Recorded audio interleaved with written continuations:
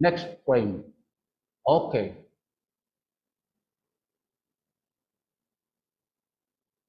One Christ, head and members joined in love. This is the goal of Augustine.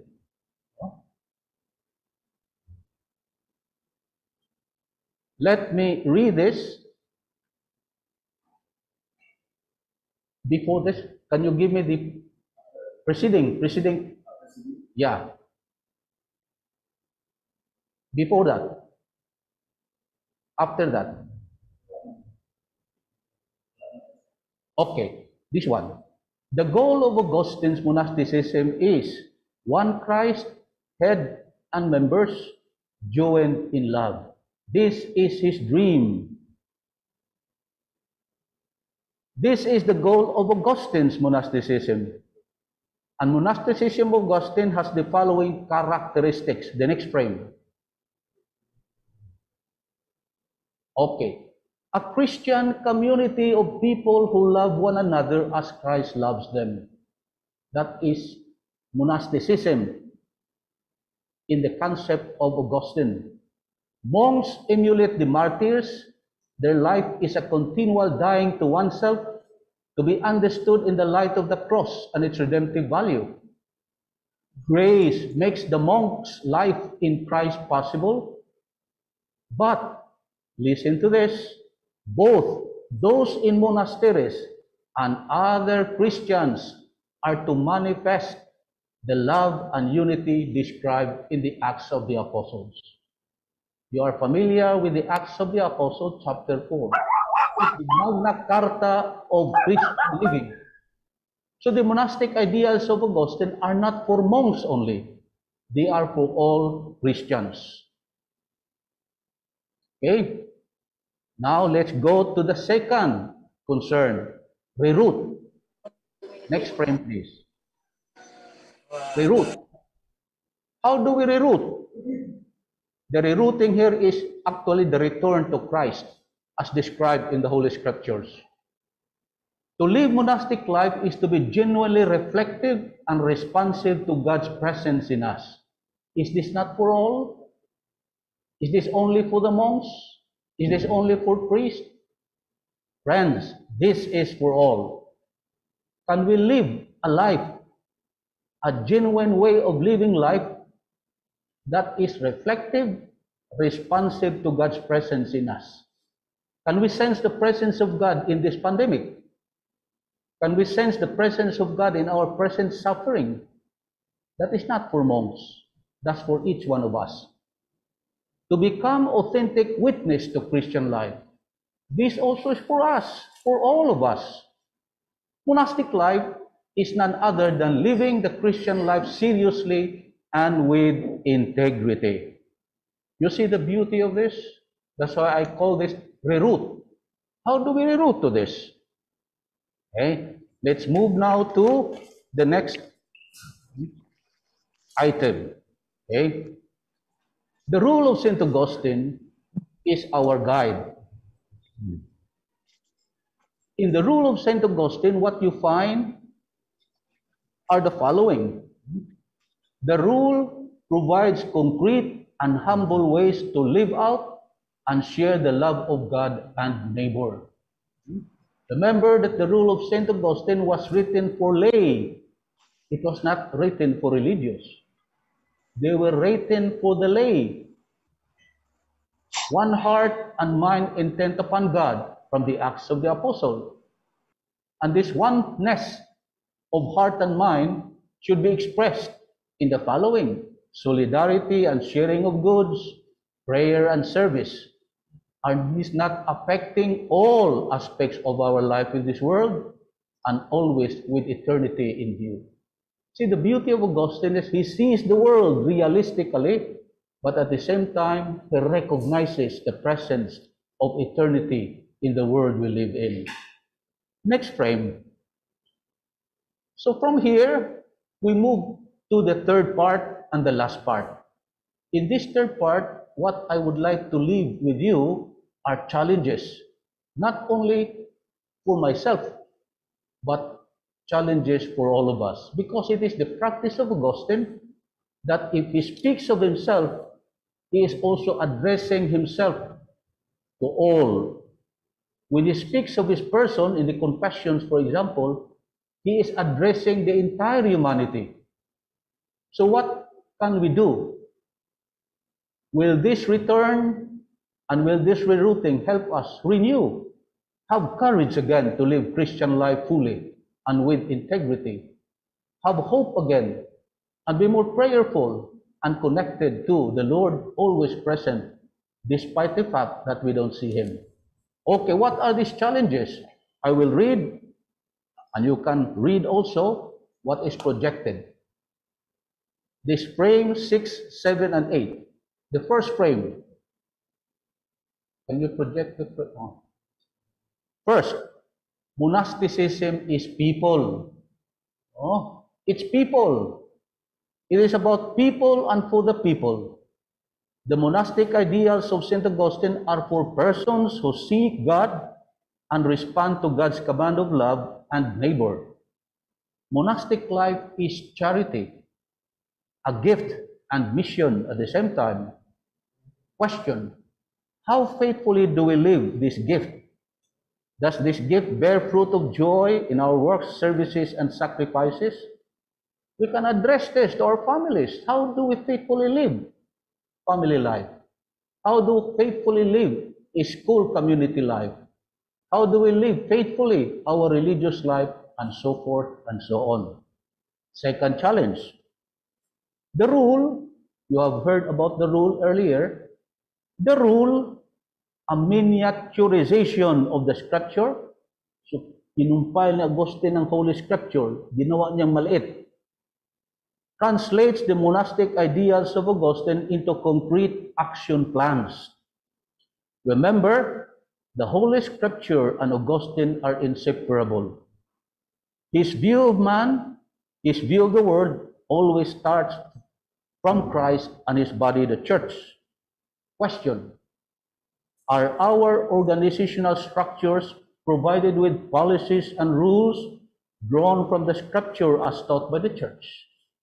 We multiply policies, rules, and regulations, but we never start from the Word of God as taught by the church. And third and final one, love of God and neighbor is the root of monastic ideals of Augustine. All this, I think, is summarized in the New Augustinian Recollect symbol.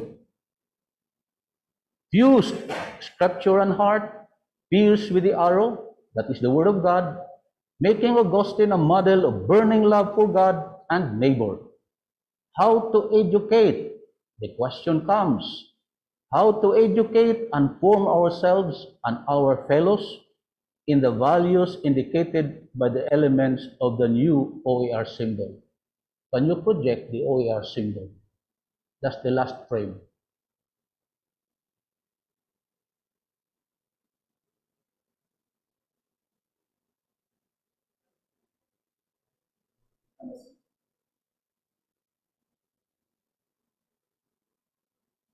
You see the OER symbol at the right lower portion of the frame, which you use for the logo of this lecture series. Can we be like Augustine, burning love for God and neighbor? But how is he burning with love? The Word of God. Augustine became the Word of God. That's why you don't see the book anymore, because the book and Augustine have been fused into one. And the same Word of God pierces his heart. That's why he burst into service to others. The flame symbolizes that. Our passion to serve others, our passion to help the poor, to respond to the sufferings of our people, and so forth and so on. So why do we return? Because we need to reroot ourselves in the Word of God. Reroot ourselves once again in the teachings of the church, so that whatever we do would originate from that burning love of God and neighbor, who is our Father Augustine. Is this not for all? This is for all of us. Thank you and good afternoon.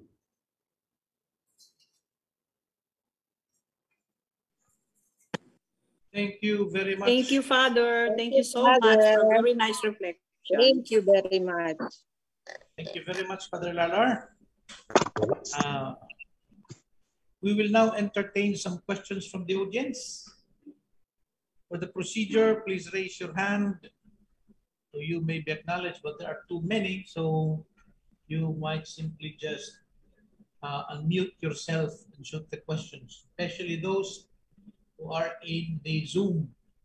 But for those in the Facebook, you can write your questions, chat messages, they will be picked up by our technical team.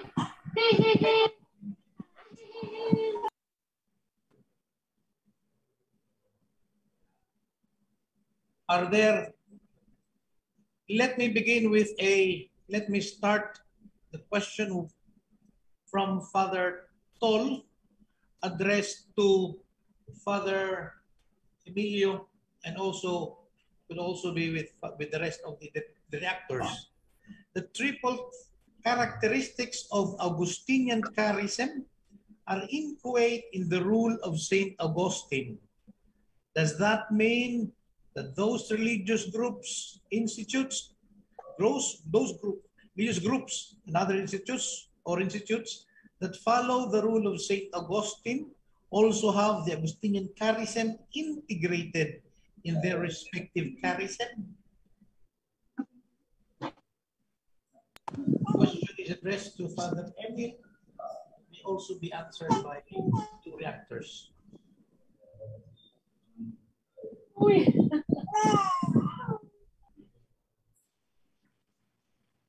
Emil, to you is address. So may I answer that question directed to us by Father Tol Almayo? When you talk about charism of every congregation, you talk about the founder. No? And one of the regulations given by Rome is that before you manifest your charism, no, you should follow one of the, we might say, rules, no, traditional religious rule, way of life that the church would like, no, to follow as a model. But it does not mean that you're going to follow the charism of the one who wrote the rule. It's only a guideline, a precept. That's why when you talk about the rule of St. Augustine as adopted by other religious congregations and religious orders, they will only follow, we might say, that inspired the founder. For example, one religious order, no, was inspired by founding his own community, his own order, by reading only the introduction of the rule of St. Augustine.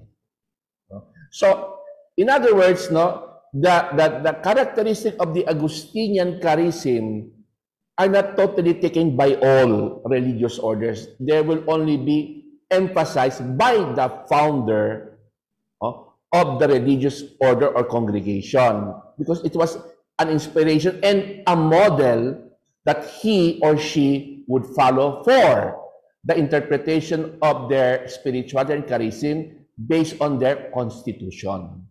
So not all, no, characteristic of the Augustinian spirit charism would be, we might say, taken by the founder or foundress. The rule serves only as a model, and this is and one of the things that we have to remember: the rule of Saint Augustine for other religious congregations and order are just, we might say, a guideline for all of them.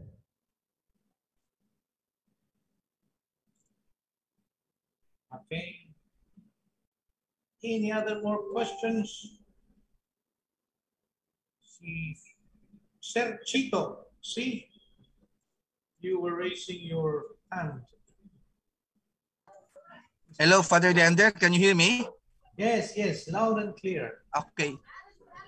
Yes, my question, Father, I think from both the three speakers, Father Putz a while ago said that the purpose really for the rule of St. Augustine was intended as a rule of conduct for the monks.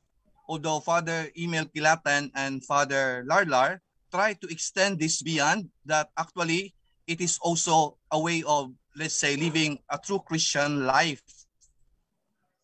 According to Father Kilatan, that the reason for the reforms within the Augustinian is that they're going really to stick to the strict form according to the rules of the Augustinian and the Constitution. My question is, are we not going to, is it a form of secularization again if we what?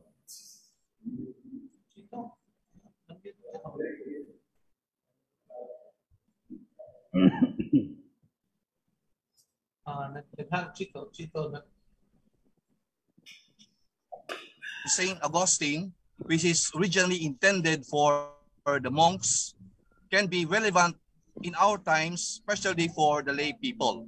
So my question is it, are we guilty or a kind of, again, going back to secularizing the rule of Saint Augustine, when in fact it is intended, according to Father Putz, really for the monks during his time? Okay, thank you very much for the question. Since it's about the rule and its possible secularization, and all of the three speakers have talked about the rule, so this has to be answered by the three speakers. May I go ahead, Father Glander? Yes. Yes, I have mentioned before that that the literary genre of what we call the rule is a precept, which is a conduct of behavior, directed towards the monks. Now, we must bear in mind that these are precepts that govern behaviors of persons or of the monks in the monastery, but in view of experiencing church. Okay, this is not just specific rules to follow to create order in the monastery, but it is supposed to lead us towards experiencing what is church, proclaiming what is church, because that is basically the Augustinian charism. So when we try to live out the demands of the rule, then we are actually living what is church. And true enough, it is not exclusive to the monks, okay? Because church is church, the family is church, okay? So, but what I mean by this is that the specific precepts mentioned there are geared towards that living out of the charism, and that is the living out what is church, and to proclaim that. So much so that when people see the friars or the nuns or the people related to the recollects live in communion, whether in the school setting, whether in the parish, whether among the secular Christian Recollect fraternity, or the lay, or those who work or with us in our mission, they see what it means to be church. We remind them of what is church. We proclaim to them the values of what is to be church. So that is why I have mentioned earlier that the characteristics of church must be the same characteristics of the community or the communion we are trying to build here, because that is our primordial mission as Augustinians or as Augustinian records. Thank you. Okay. Any additions from the other speakers? Parang alcohol lang, no? Hindi lang pang-pamilya, pang sports pa.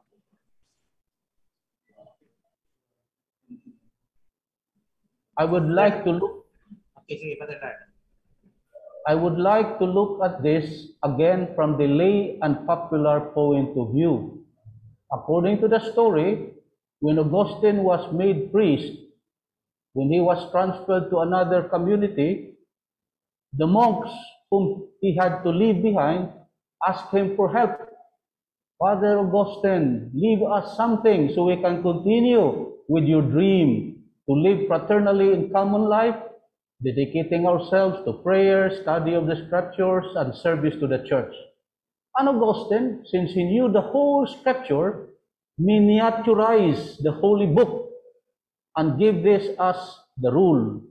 Now, scholars, experts in Augustine's Guinean studies will explain to us the minute details, the differences between the rules, the preceptum, the works of the monk, etc. We need all these explanations.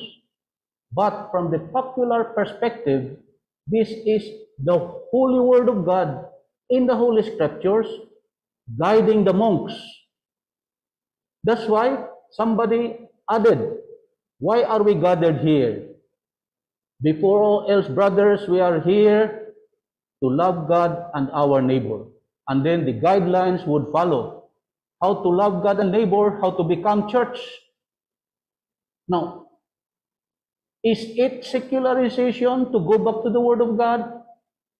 Or is it the mission that we have to go back to the Word of God and let the Word of God shine on our family life, shine in our school community life, shine in our person, so that everything we do would start from Christ. After all, Christ is always with the body, the church. That's the Augustinian mindset. When he thinks of family, he always thinks at the same time of Christ, head and body. So there is no difficulty, I believe, in understanding why we need to return to the Word of God to guide us. That's the rule. The rule is the Word of God miniaturized by our Father. That's why if you read the rule very carefully, what is the last line of the rule? What is the first line of the rule? Ante omnia, before all else. That is taken from James. The last line of the rule.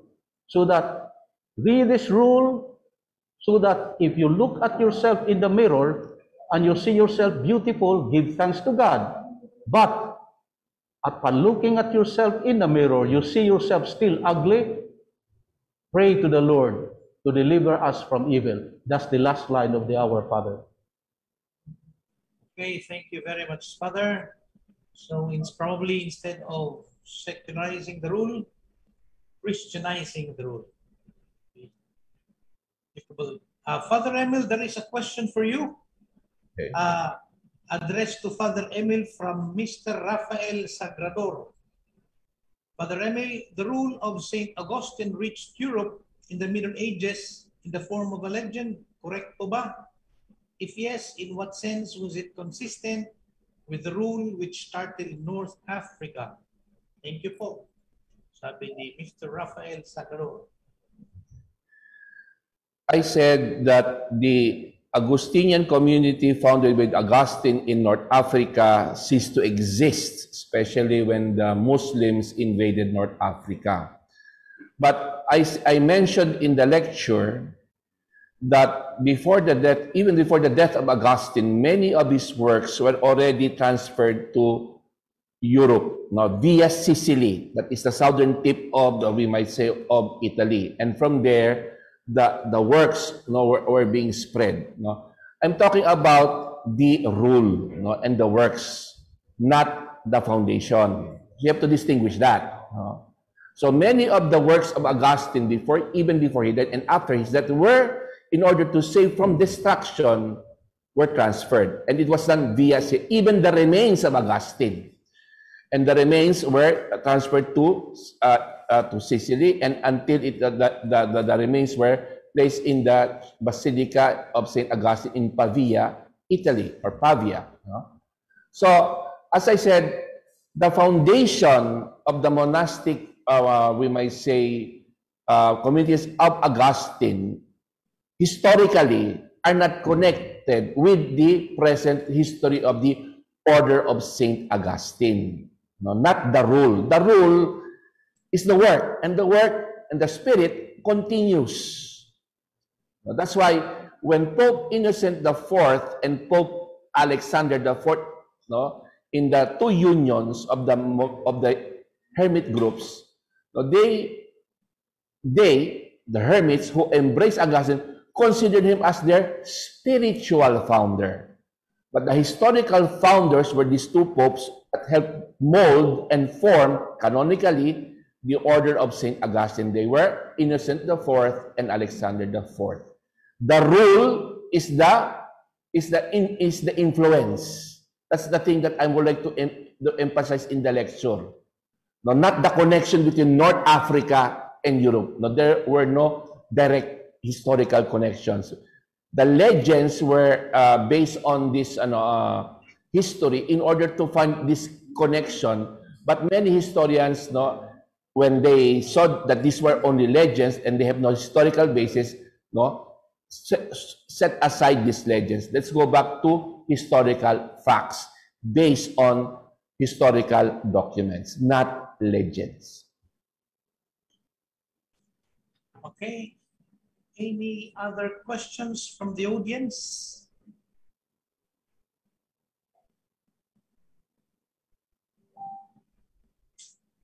Si Sir Isidro. Sulaiman? Mr. Isidro Sulaiman, ikaw ba you raised your hand? Of Talisay. Okay. Please unmute. So you can be.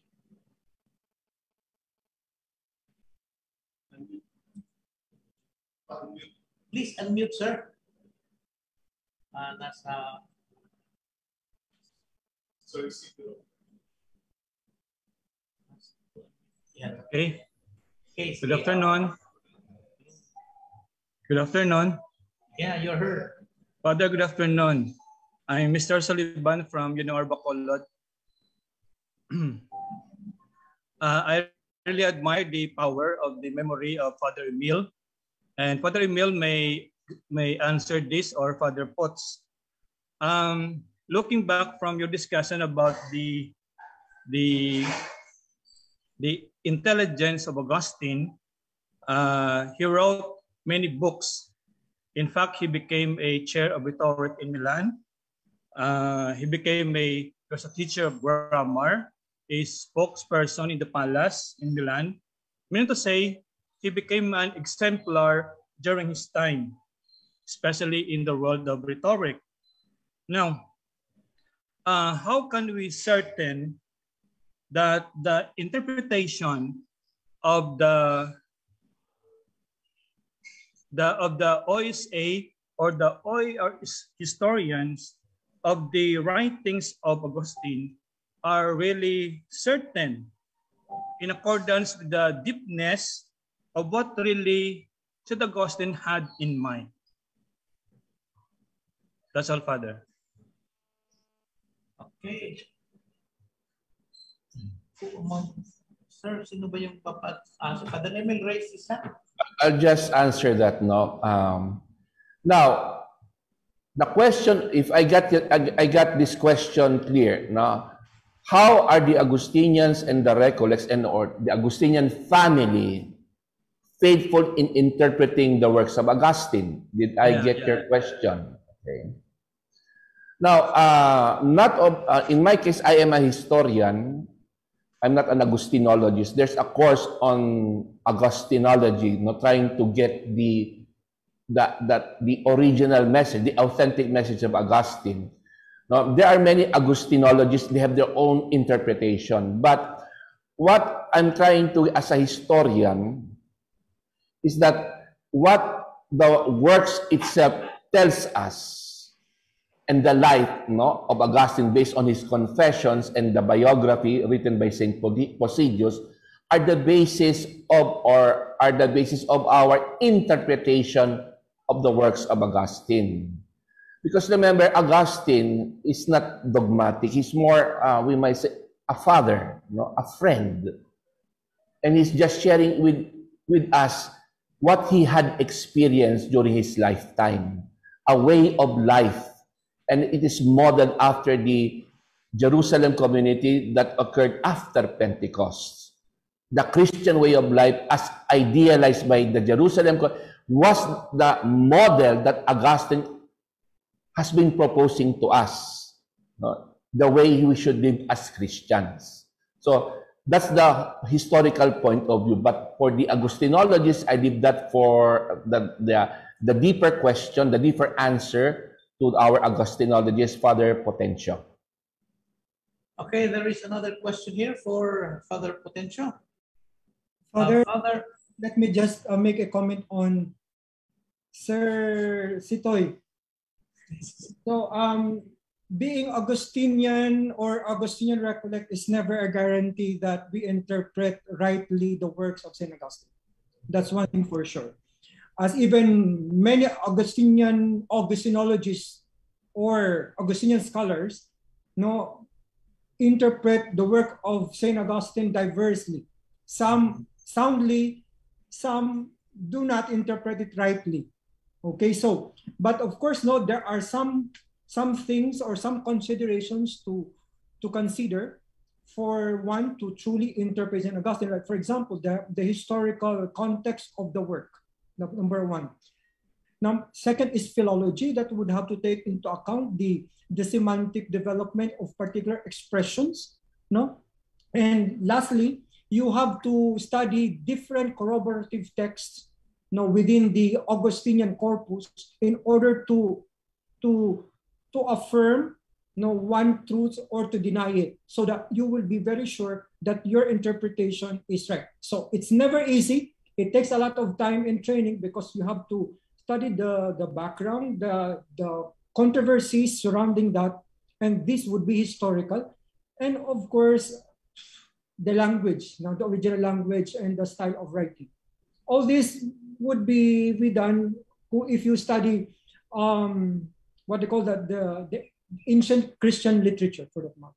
So as I've said, sir, being Augustinians or being Augustinian recollects is never guaranteed that we interpret Augustine rightly. Thank you. Okay, thank you, Father Potts. But there's another question here for you. Medyo panto, ayaw, hindi may theological discussion, no? Father Lala. Yes, Father Lala. May I add to what my confreres mentioned, the historical point of view and the Augustinologist point of view. The question is very important because the brother asking the question is in search of assurance that we interpret Augustine correctly. From the popular point of view, see, to understand Augustine, you have to have the Holy Bible on one side and the teacher, the Mother Church. No amount of scholarly approach, no amount of historical excavation would help us really get into the heart of Augustine if we do not have the Word of God on one side and the Church as our teacher. Okay, another question probably could be answered by the three. This question comes from Chito C. Is it possible to draft also a constitution for lay based on the rule?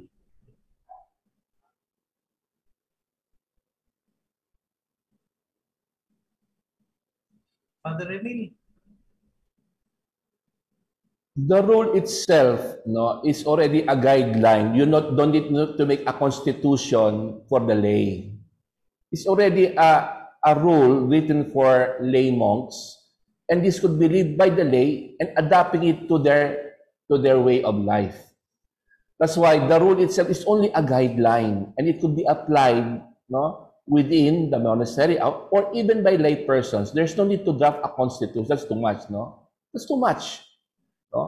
The lay lives in their own way of life, in their own occupation, in their own manner. That's why there is no need a constitution for that. They have to read the rule and get the message of Augustine rooted in the Word of God of how to become good Christians in their own way of life. That's why if we're going to set centuries later, Saint Francis de Sales wrote Introduction to the Devout that reflects the same, that we live the Word of God in different vocations, but we cannot impose the life of a recollect, no, priest to a lay person. Only the spirit, no, that can be, we might say, we could share the charism, but adapted to the lay situation of the person. That's why you cannot force the contemplative way of life to the lay people. No, you cannot do that. That's why the rule itself is a guide to remind us. What is important, what is beautiful about the rule, the love of God and neighbor, it talks about the way we should treat one another and the way we should deal with it, because every person is in the image and likeness of God. And we have to love that person, because when we love a brother or a sister, we love God. That's it, no? No need to create a constitution that is too demanding. That's on the point of view of a historian. Father Lander, may I say something? Okay, can I be heard? Sure. You're heard. Okay, so just to second what Father Emil has said, no, what is needed is to see the values that we see in the rule and apply them in the context of the laity. Like, for example, having the basis of my relationship with my brother in community as my relationship with God, which means that the basis of my relationship with my brother in community is my relationship with God, is my experience with God. And that is in the rule. So if, for example, we were gonna translate that in layman's context, you see that, for example, your relationship with your wife or with your husband must be based on your relationship with God, because marriage is your vocation, Christian vocation that will lead you to your own salvation or sanctification. And another point, like, for example, the putting things in common. Now, if you put that in the context of a human relationship, you see many relationships are broken because of things kept for themselves. You see, even among husbands and wives, marriage is broken simply because of the secrets that the wife or the husband kept for themselves. So if you can apply the value of putting things in common, that would also strengthen human relationship based on an Augustinian value that we find in the rule. Thank you. Okay, Father Lerner.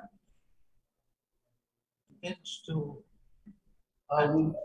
earlier that the rule is the Holy Scriptures, miniaturized by our Father to guide the monks who he was leaving because he had to join the other community of priests, being the bishop at the time.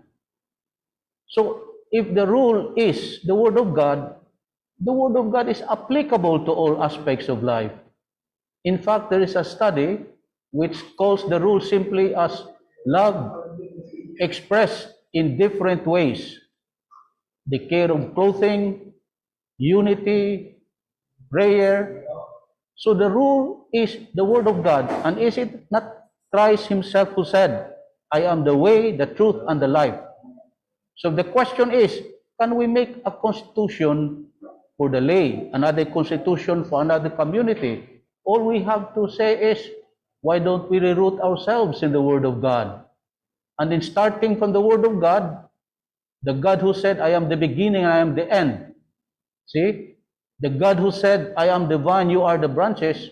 I think applicability of the rule is very possible, but ensured that we return to the Word. Okay, last and final question we will entertain from James Villarin. Allow me to read this. How can we reply to the question or criticism that the existence of many orders in the Augustinian family, OSA, OAR, OAD, AA, might be contrary to the principle of unity as preached by the rule of Saint Augustine?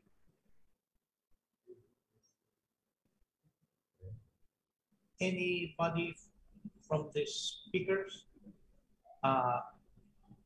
Yes, Father Larnar. the Word of God is viewed from different angles, different points of view. And if the Word of God is the rule miniaturized by the Word of God is the rule, as Word of God miniaturized to serve the Christians, the believers, then we look at the Word of God from different points of view. The OAD emphasizes on humility. The OSA emphasizes on the triad of elements. See, interior life, community life, and service life. In the case of the Recollects, we emphasize the same, but with a difference, because there is an accent given to a stricter form of life and greater desire for holiness and excellence in the service to others. But it's the same Word of God. And the Word of God is like a multifaceted diamond. See, each face of the diamond reflects the entire Word of God. So if you reflect the Word of God through the OAD, it's the same Word of God, but emphasized according to their times and circumstances. There is no sense of creating conflict among them because the Word of God is for all, but like a multifaceted diamond, we reflect different faces, and the question now is accent. What do the OAD accents? What do they emphasize? What do the OSA emphasize? What do the Recollects emphasize? What do we as lay, as a family emphasize? Just like we are different families, but each family has some emphasis. Some family emphasizes what? Material possession. Others, perhaps unity. There are many emphases. And so similarly, there are many orders who follow the rule and creating emphasis according to the gift of the Holy Spirit.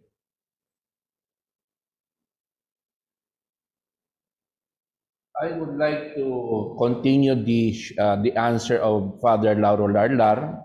If he uses the family and the diamond as an analogy, no? Yes, there are different orders, different congregations inspired by the rule of St. Augustine. It is not a disunity. Rather, this is charism, gifts. And remember, I would like to emphasize the gift of the Spirit, no, as explained by St. Paul in his first letter to the Corinthians, chapter 12, because like the diversity of gifts given to the church is like a human body with different parts and different function. Yet, the gifts that we receive came from the same Spirit, and as one body, even though with different parts, we are united because we have only one head, who is Jesus Christ himself. That's why the congregations, no, and the religious orders are not we might say signs of disunity. They are parts of the same body with emphasis. And each gift for each congregation is, we might say, authenticated by the Mother Church, the Vatican, the Congregation for Religious Consecrated Life and Apostolic Life, to authenticate what role do each congregation, no, play in this body, what function, and is the gift does the gift of this that received from the founder of is authentic, coming from the Holy Spirit. So there are no contradictions. They're just parts of the body working with its own function. Yet, no, we belong to one body with one head, the church. And this is what we call charism. And the analogy of the body given to us by saying gives us a very clear picture about what is the church all about. Thank you. Thank you. There were actually 4 metaphors